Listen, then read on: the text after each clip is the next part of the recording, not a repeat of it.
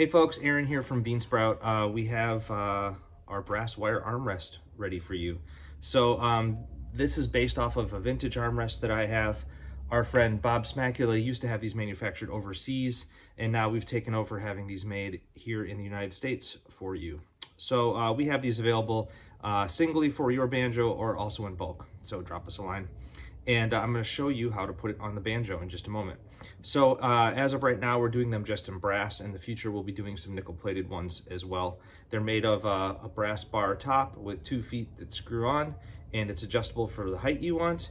And it comes ready for an 11-inch banjo rim at this curve, but it can be gently bent smaller and bigger as well to fit other size banjos. So let's get started. I'll show you how to install it.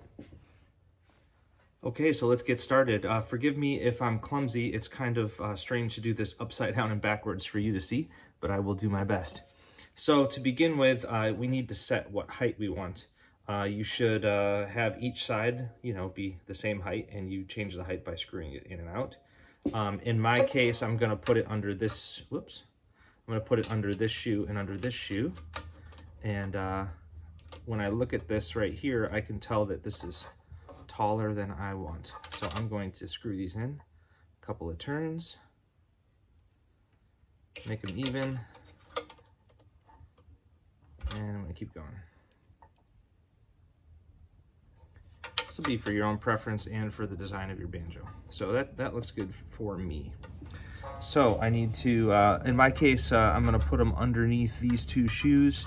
You can have them go to the left, to the right, whatever you need to do. So if I thread this hook in here,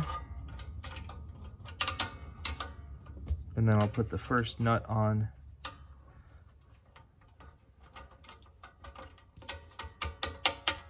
Not fully tight yet, but just loosely on there. And I can move my way over to this one.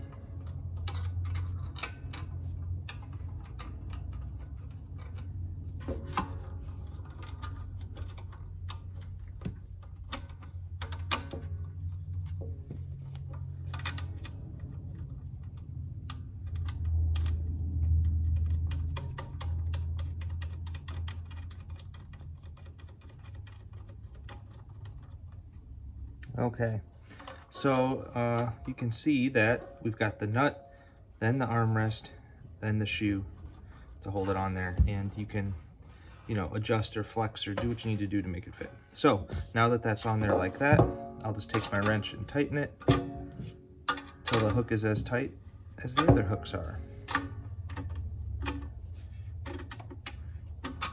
And there we go. So now,